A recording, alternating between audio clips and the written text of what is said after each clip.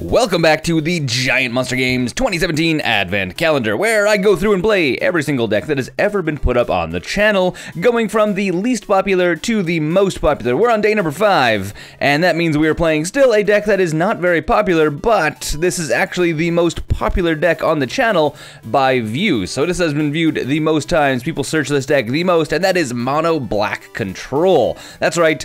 This deck, almost everyone on the channel has seen because a lot of people, I would say a good 40% of the people that come to the channel, come through this video. So, for the 50% of you that may not know what this deck is doing, it is doing 3 different things. The first thing it's doing is destroying our opponent's hand using cards like Duress and Inquisition of Kozilek. Usually we're removing non-creature cards out of their hand because we can't deal with them as well, so removing artifacts that we can't deal with, removing enchantments we can't deal with, and a lot of times removing cards that we can't deal with, such as storm cards. The second part of the deck is creature removal, so we're using stuff like Victim of Night and Dismember to kill creatures as they come into play, because we just don't want to have to deal with creatures in play, so we don't have to block, we don't have to deal with them. We're just gonna remove them as fast as humanly possible. Both these cards are killing creatures, and that is basically what we need to do with them. And then the last thing is we have some huge win conditions, such as Desecration Demon and Vampire Nighthawk, which we're swinging in to get the win. So this deck is kind of trying to do a little bit of all of these things, so we can just pin our opponent down and then swing in and do some damage. If you are interested in seeing this entire deck and or the original deck, because this is actually the upgraded version, because this was the first ever Deck Tech Revisited we did on the channel. So if you want to go take a look at those, there's a link up in the top right hand corner up there with a playlist that has all of the videos plus all of the gameplay, because there's a ton of gameplay for this video as well. And there's also a link in the video description below if you want to pick this deck up for MTGO. It helps the channel out and allows me to make videos just like this for you guys. Okay, let's get into it, showing you guys some gameplay, throwing it over to gameplay, Adrian. And we are off. We are on the draw. And so if we're on the draw, what do I think of this opening hand? It's not amazing, but I think it is keepable. Mostly because we can Inquisition and or Duress right away here. So we'll probably Inquisition straight away. It looks like we are playing against... No. I was gonna say, it looks like we're playing against elves, but I don't think that's the case. We're playing against something else. Something else entirely. It just has elves in it. It's because elves, at least I haven't seen an elves deck right now that is a green-white elves deck. Green-black? Yeah, sure. But green-white? Not so much. Well, let's Inquisition our friend here, and let's see what he has going on. The answer is he is an elves deck. I'm wrong. I'm not sure why he's running white, though. Well, obviously we have to grab the Archdruid. Can't have the Archdruid. So I think we're a pretty good matchup for elves. This is a pretty good matchup for elves.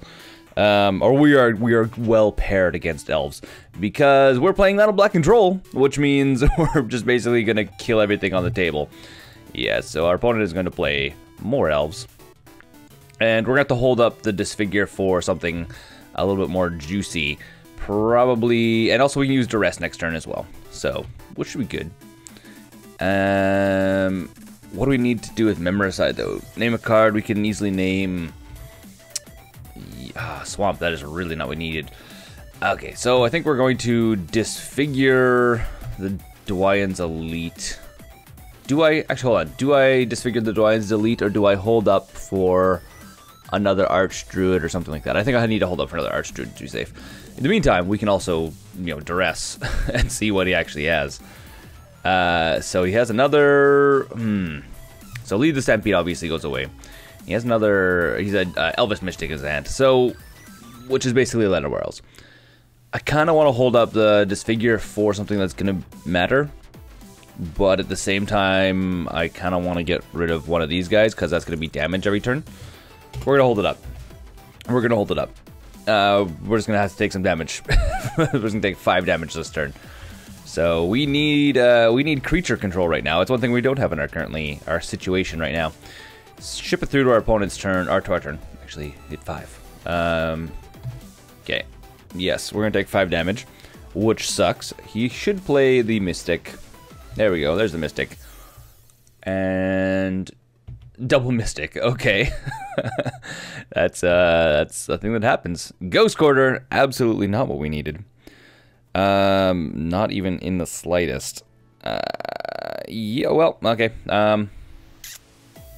I think what it's gonna be is we're gonna disfigure something on our opponent's end step, no matter what. No matter what. what we need to do as well is we should Memoricide for... oh, straight to combat for our opponent. That's interesting. So we are going to disfigure this guy.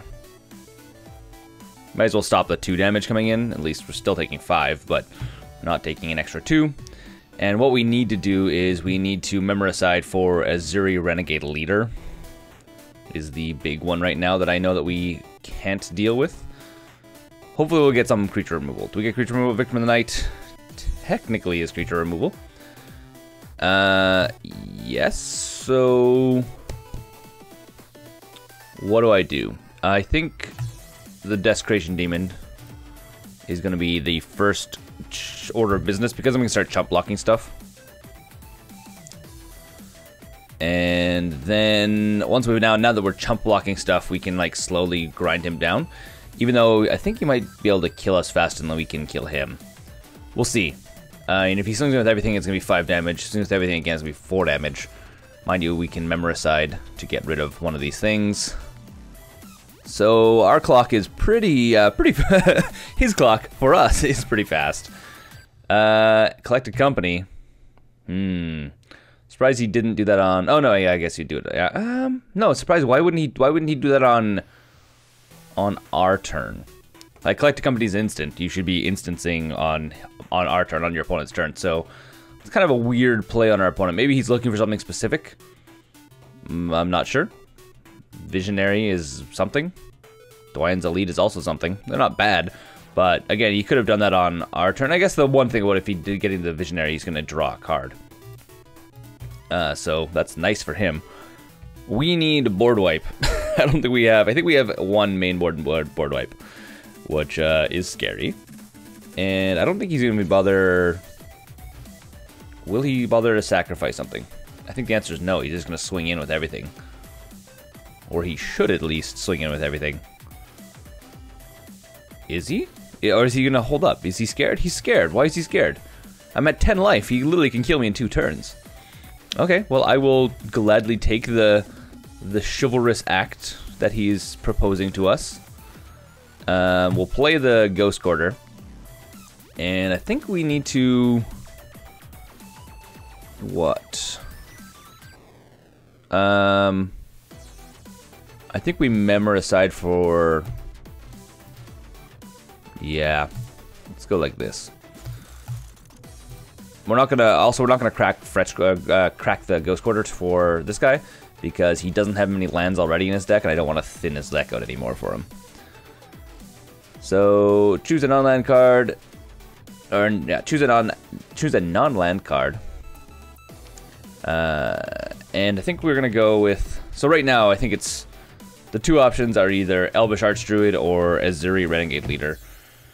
Azuri Renegade Leader, I think is what we're gonna go with. Okay, there's 4. Look at them, all of them. On all of these gone. The reason why we're doing this, by the way, so you guys, if you guys don't know what Azuri Renegade Leader does, he regenerates elves, which is scary. Plus, he also gives all of his elves +3/+3 and trample, which means even if we do chump block them, they still get through and do damage. And everything else in here looks Spellskite. That's kind of a surprising one. Okay, that's it. And he has Court of Calling in his hand, which means he's probably, which means he could have actually just fetched up Azuri Renegade Leader next turn, which is awesome and scary for him. I mean, good for him. That means he can go and fetch it up. Realistically, he'll probably go fetch up an Archdruid this turn, and then we're dead. He'll probably do it. Oh yeah, he'll actually do it right now. He'll actually do it right now. So we're dead. We're dead, guys. We're dead. It's okay. We have sideboard. There's Court of Calling for 3, which will be an Elvish Archdruid. So we have a lot of things to deal with this deck. This is not a hard deck for us to deal with. There's an Elvish Archdruid. Look at that. And we have no way of stopping all of this, even if we wanted to. So we need to sideboard in some stuff to deal with elves, which we have. We have stuff to deal with elves. Not the end of the world. Not even close to the end of the world. Decides not to swing at the Archdruid. Yeah. Okay. Go to sideboard. Let our opponent get the feel of, yeah, I won by killing you.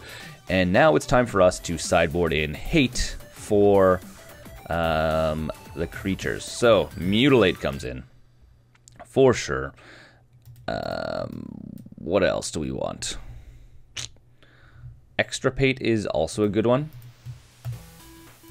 It is a good one. Duress is less good in this case. I think in this case, Duress comes out. We can still keep the Inquisitions. Hopefully use them to grab some of the bigger cards out of the graveyard. Sudden Spoilings also needs to come in. And do I want Contaminated Ground? I don't think we want Contaminated Ground. I don't think we need it. Things we can take out, though. Grey Merchant. Kind of 50-50 on you. Memoricide. I mean, Memoricide can be good, but it's a little bit slow. Especially when we're going to be putting in Mutilates. And we also have Extirpates we're putting in, which are a little bit faster. Nighthawk's got to stay in. Phyrexian Arena's not a bad one, but we might want to take out a single Phyrexian Arena, I think. Yeah. Okay. And go for the ultimate price, monocolor creature. Yeah, good. Okay. There we go. Run that back like that. I think that's the best choices there. Basically, throwing in some board wipe. Yes, we're going to play first. Throwing in some board wiper stuff. And, oh, this is actually a pretty good opening hand. This is actually a very good opening hand. We are going to keep this. Mutilate is very good against elves. All creatures get -1/-1 until end turn for each swamp you control. Usually, by the time we're playing this, we have 4 swamps. Sometimes more. And we also have double Inquisition, so we can actually start grabbing some stuff out of our opponent's library. Library, I mean hand. Sorry. Ooh, look at that. Renegade Leader, goodbye. Whoop. Ship it to our opponent's turn. There you go. Let's see if you can handle the mono black control this time, elves. You and your elving. Yes. I actually like playing elves. I'm not gonna lie. I actually really like playing elves. It's one of my favorite decks to actually play. And we're gonna Inquisition again. Might as well just kind of drain them of all the stuff. And it looks like we're, ooh, Westvale Abbey. Collected Company. Okay, well, get rid of Dwyne's Elite. Ship it over, and I think what we'll probably do is next turn, assuming we don't draw another land, we are going to Victim of Night this guy. Ooh, Devoted Druid. Does he have an infinite mana combo in this deck? Maybe. He might have it. Would not be surprising. And he's going to swing in for 1. Smart call. Smart call. Good idea for our opponent.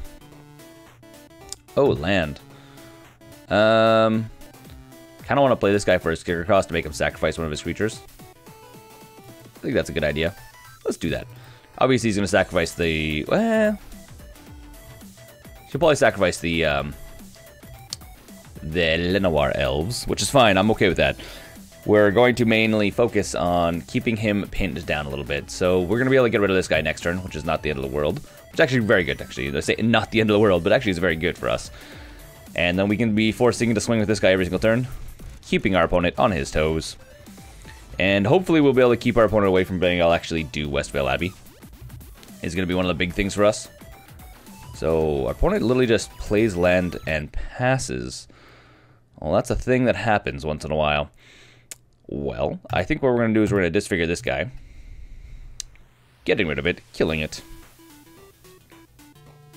And our opponent is going to, what, Collected Company with him? Okay. That is okay. And then what? Archdruid. Ooh, and another Devout Druid. Okay, well, let's... Victim of Night, the Archdruid. Which will then kill the Archdruid, then kill this thing. Bam, bam. Chain reaction, and then swing in with our Gatekeeper. Go to combat, swing in with the Gatekeeper. Ship it over to our opponent's turn. Hopefully we'll draw land. If we draw land, we can get the Desecration Demon to play, and we actually start getting some serious damage in, which is the game plan of the deck. Desecration Demon tends to be quite good in the damage department. The only downside about elves is if they are generating enough elves, they can pay for his cost. Because the thing is, he has an ability or he has a ability, I should say, where at the beginning of each upkeep, someone can sacrifice a creature. If a player does, not any player, if a player does, you have to tap this guy, put a 1 counter on him. Oh, he's playing another one. Keeps drawing all these guys. That's funny. So yeah, so basically if your opponent has like a token heavy deck or a creature heavy deck that they're just generating a lot of creatures, they can just basically keep Desecration Demon tapped down. Sweet. Well, let's go to combat.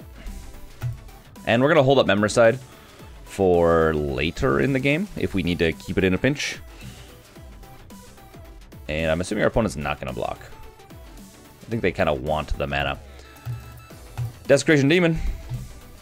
Get the fatty into play. And then ship it over.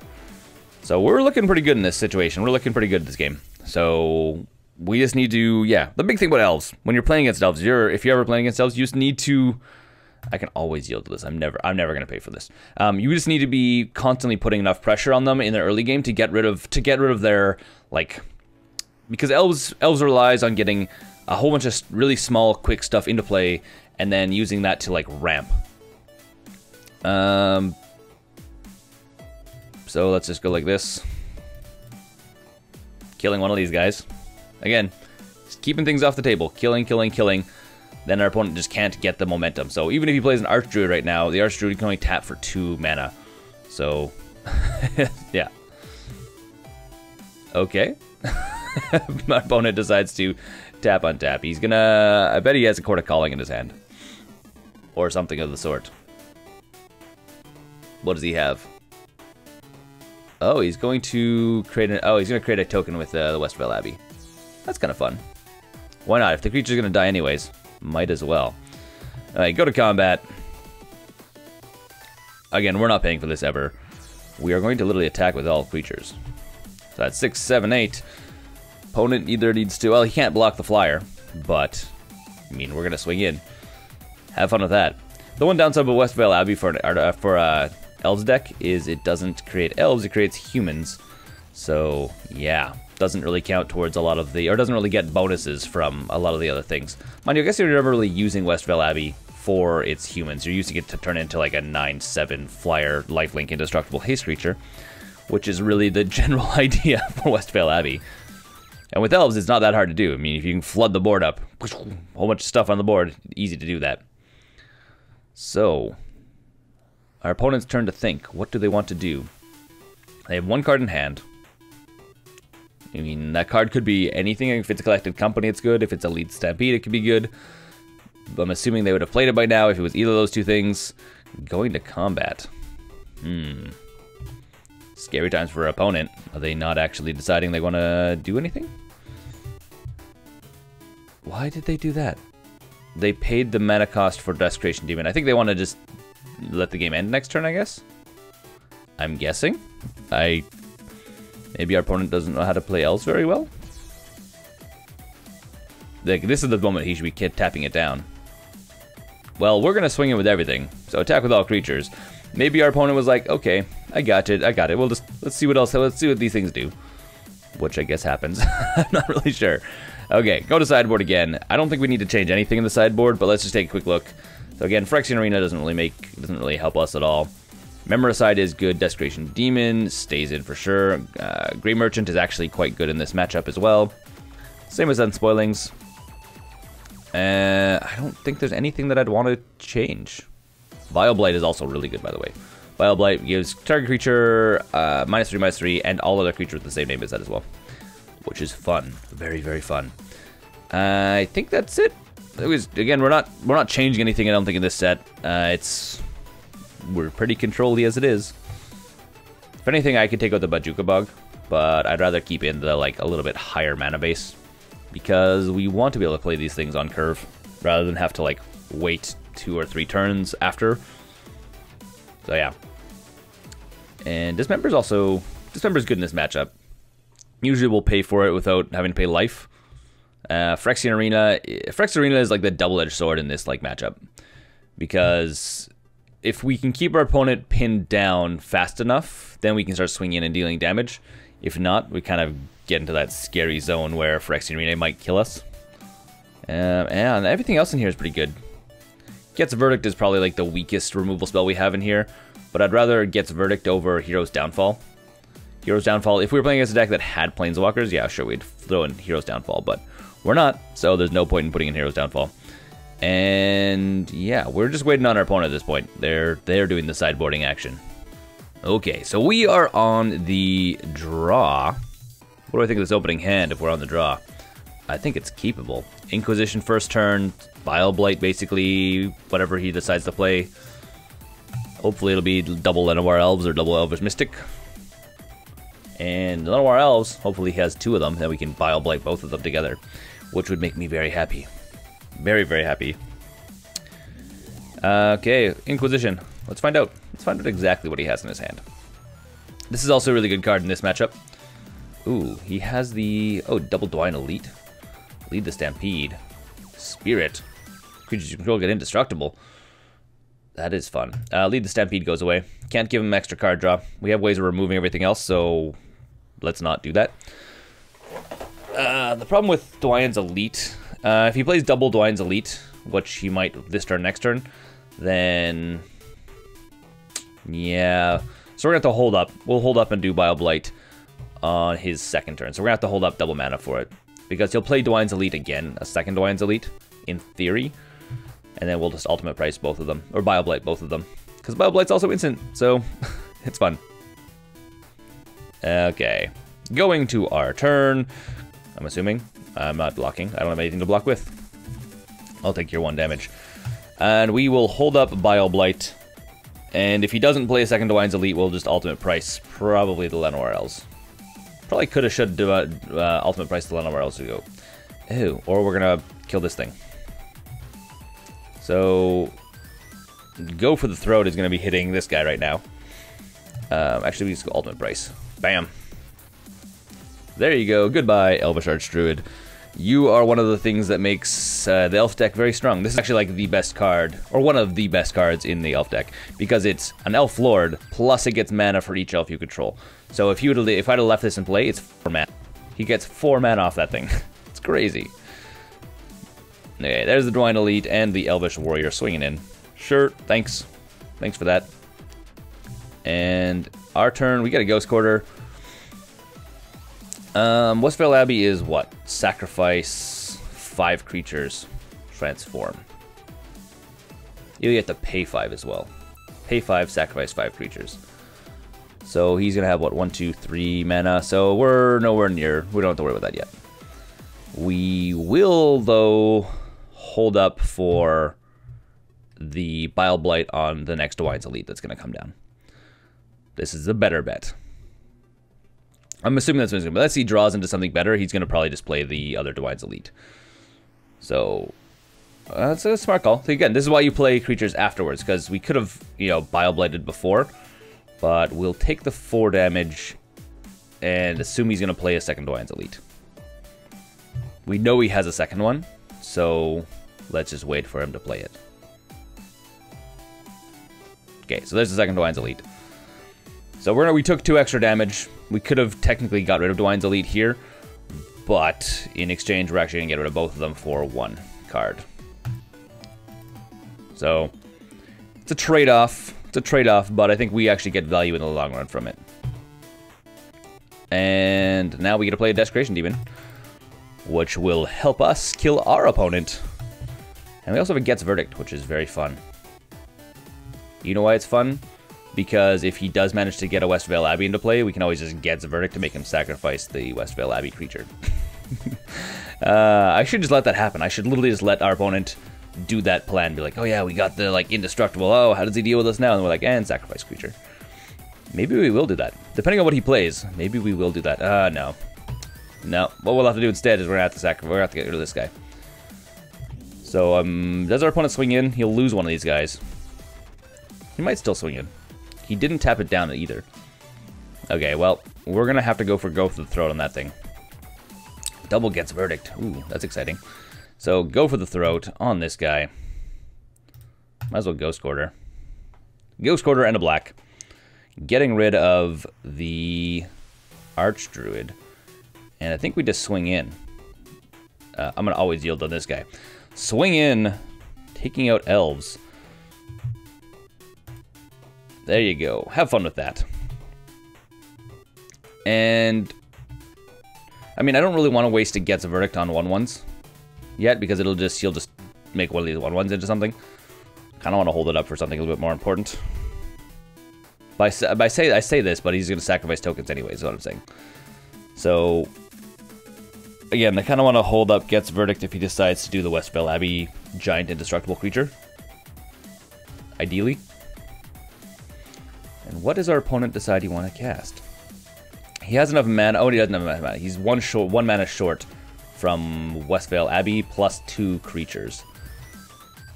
So, that's a thing. I'm assuming he's going to swing in with... He doesn't. Why doesn't he swing in? Why wouldn't you swing in? Okay, well, it's a Victim of Night. Do I Victim of Night? Hold on. Victim of Night's instant speed. Do I Victim of Night now? I think the answer is no. I think I Victim of Night on our opponent's turn. See if he wants to tap down this guy. He doesn't. So we're going to Victim of Night on our opponent's turn. So, yeah. So we have to get rid of this guy. We can't have 3/3 creatures with trample. Oh, if he... Actually, hold on. If he uses this... which he has enough mana to. He'd have to use this guy as well. That would be, what? 3, 4, 8, 9, 10, 11. Is it other creatures or other creatures? This guy included. So it would be 4, 8, 9, 10, 11, 12. He actually has lethal on board. Which is fun. Fun for our opponent. So we're going to Victim of Night this guy. And we're probably also going to Gets Verdict as well. Because why not? Okay, going to combat. And what does our... I think we let them swing in. And then we'll blow up this guy once he swings in. Yeah, but we'll let him pay down everything first. So, let him assume he's got it. Yes, go to blocks.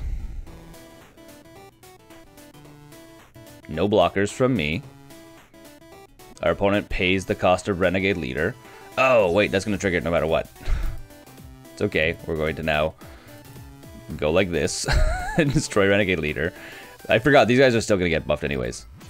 And we'll Gets Verdict at the same time. We should have killed him beforehand. That was actually a bad call on my part. That was a bad call on my part, guys. I'll admit it. That was me. That was me not making the right choice. He's probably going to sacrifice the... Yeah. So he's going to get in for 8. But, in theory, we should be able to take our opponent out this next turn. So, yeah. I should have actually... no. So that was a misplay on my part. Misplay on my part. I think, though, unless he taps this guy down, we win.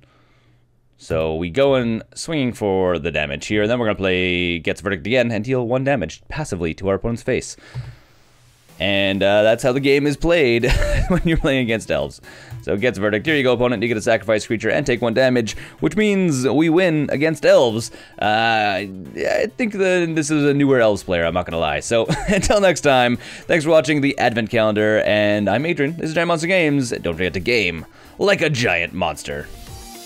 Thanks for watching the GiantMonsterGames Advent Calendar. Don't forget to comment, rate, and subscribe if you like this video and want to see more videos just like it. A huge shout out to all of the Patreon supporters. You guys are helping make videos like this, and if you want to pick this deck up, there is a link below with an affiliate link so you can grab this entire deck on MTGO.